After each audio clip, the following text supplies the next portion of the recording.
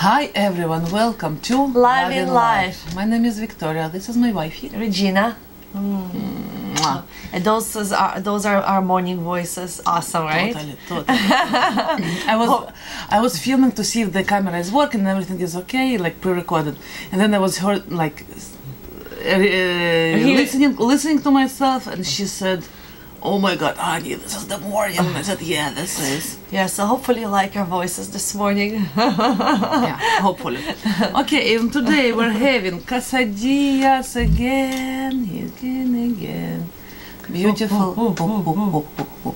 Yeah, those are filled. Yeah, and Beautiful olives. Those are stuffed with garlic, and those are not stuffed with garlic. this is packed in oil and spices in chili. So Yes. those are a little bit spicy. Those are, I don't know, whatever. Milder. They're But milder. they're sourish. Actually, Ariel loves those. Yeah, he loves the garlic. Well, and then they're kind of picklish. They kind of pickle. Well, those are kind of picklish too, but this feels more sourish a little bit, like pickle. Yeah, definitely. And today, And you know how much you love to cut with scissors. and today we're having flour tortilla, and inside flour tortilla I made mix in the, of tuna can, onion, and mayo. Cheese? That's what. Yeah, no, that's it. 3 cheeses. Thank you, honey. You're welcome. And then I made it in George Foreman. Decaf coffee.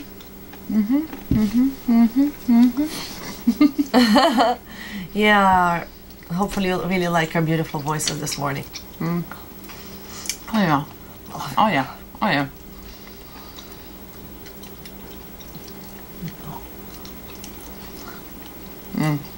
Nice. Do you have this beautiful voice in the morning, or is it just us? I don't think so. It's just us. I don't know. Unlikely, right? It's like, hey, what's up? We're not sick, we don't have a cold, nothing. You're just like, woohoo. One tip how to keep your George Foreman or any, panini press for this matter, Alive. and that you won't need to clean it too much. Take parchment paper, one piece, and then fold it. Thank you. You're welcome. I'll be your translator. In the morning. It sounds like we translate. Yeah, fold it, and then when you cook it, put the fold part on the opening, and that's why the cheese won't run on you, and it still makes the same marks as you would do without it. So I saw it somewhere online, this tip, and I thought that you should see. Pretty awesome. Lam yum yum. We love olives. Love olives. Yeah, but use parchment paper, not wax paper. It's important. Trust me. I did the mistake. But, yeah, I know. Obviously, I love a little bit more the spicy one. Why is that spicy? Not spicy, just picante.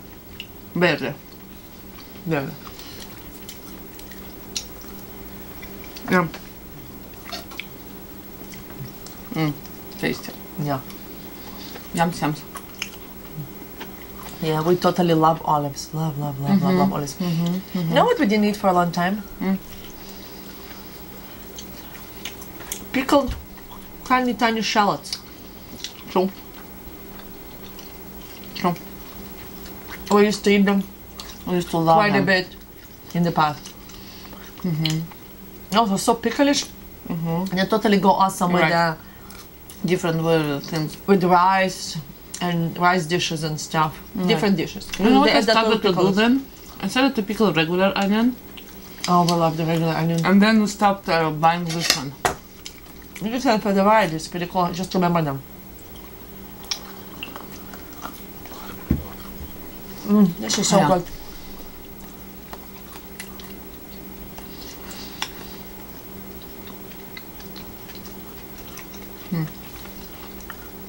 Yum.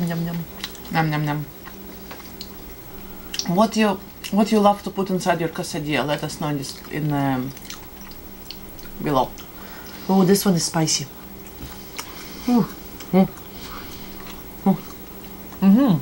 I think the darker one, was it the dark? No, it's not the darker one. Interesting. Just get a little bit more chili on top, that's it. And it's the morning.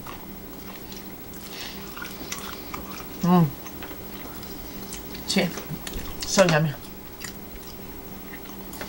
When you need a quickie breakfast, this is the way to go. Yeah. One of the ways to go.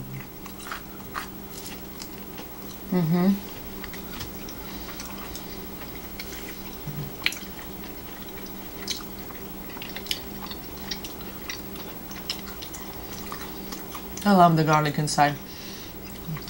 You know which other olives I like? I used to buy them in Costco.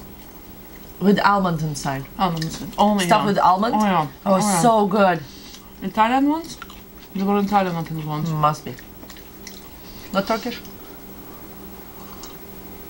They're from Costco.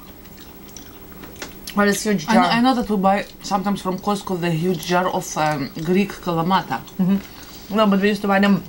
The almond one? No. I haven't seen them for a while, but they came from Costco in the past. And they're awesome. Like it's a huge almond inside the olive, like the garlic. Oh, it was good. Actually. It was remember really them? good. Oh yeah, I remember them. Nostalgic morning. No, for something that you remember that we haven't had for a while.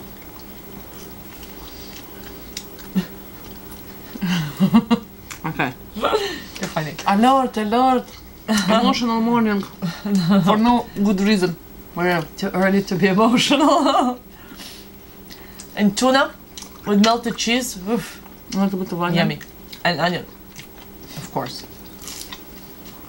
If not onion, then garlic. If not garlic, then onion. Sometimes both. Most of the time both. Most of the time both. Oh, now I had a spicy one as well. Right? I have one that totally spicy. Right? That's what I'm saying. Yeah. Like most of them are so mild. And then once in a... That's the first time I hit And it once in that a while, batch. hit Like, this it's one. like... Whew. Yeah.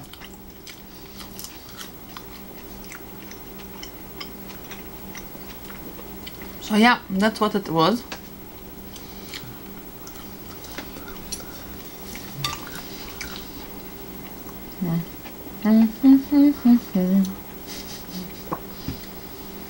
So funny, I was going to say something about the sign language.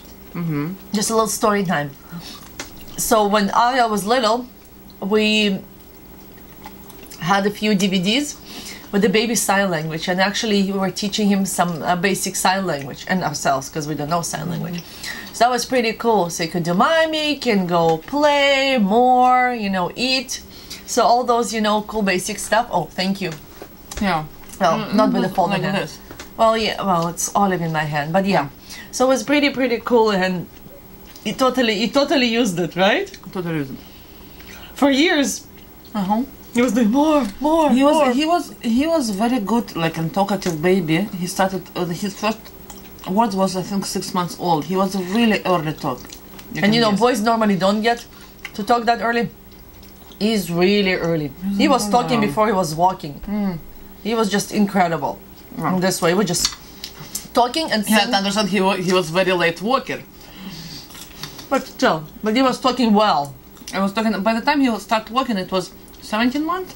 16 18. months? 18 months, yeah. 18 months.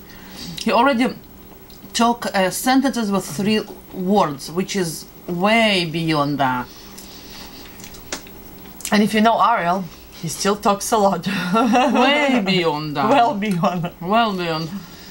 But mind you, we talk pretty much well beyond as well. True. True. We talk all the time. It's just.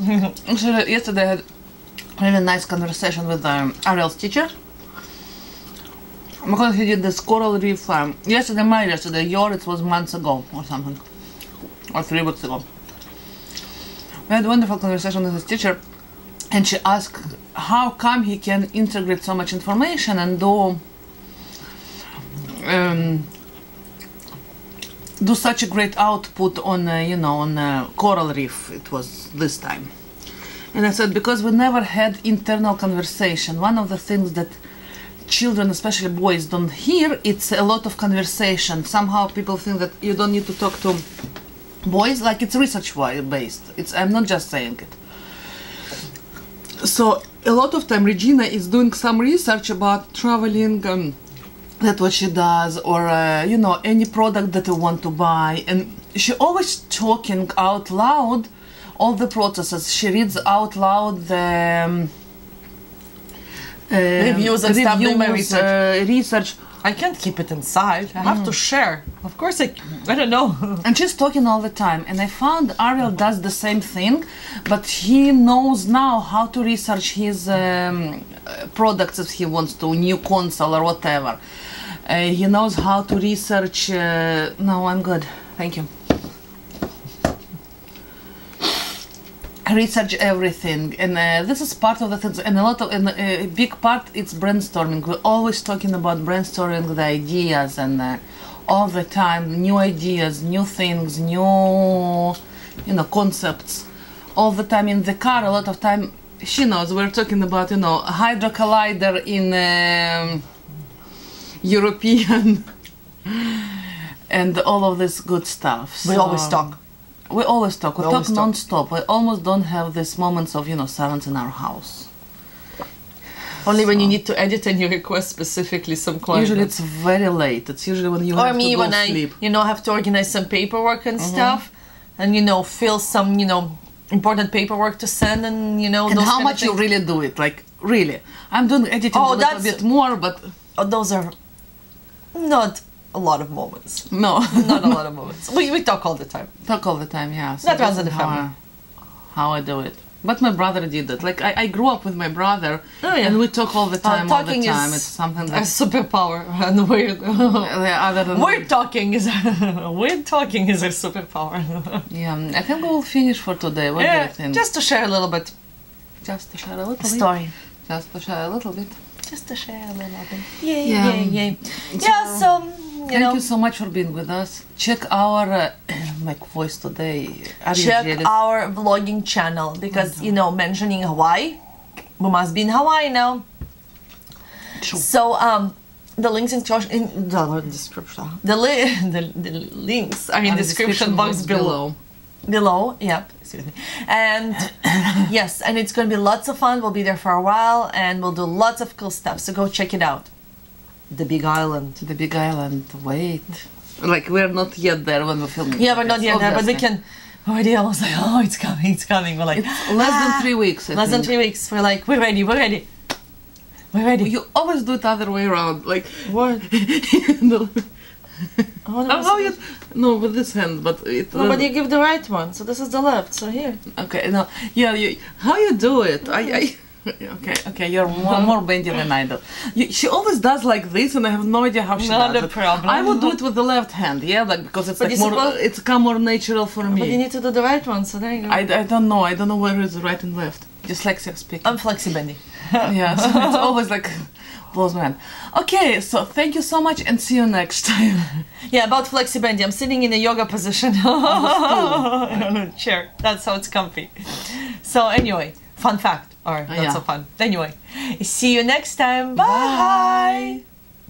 Did we say don't forget to subscribe?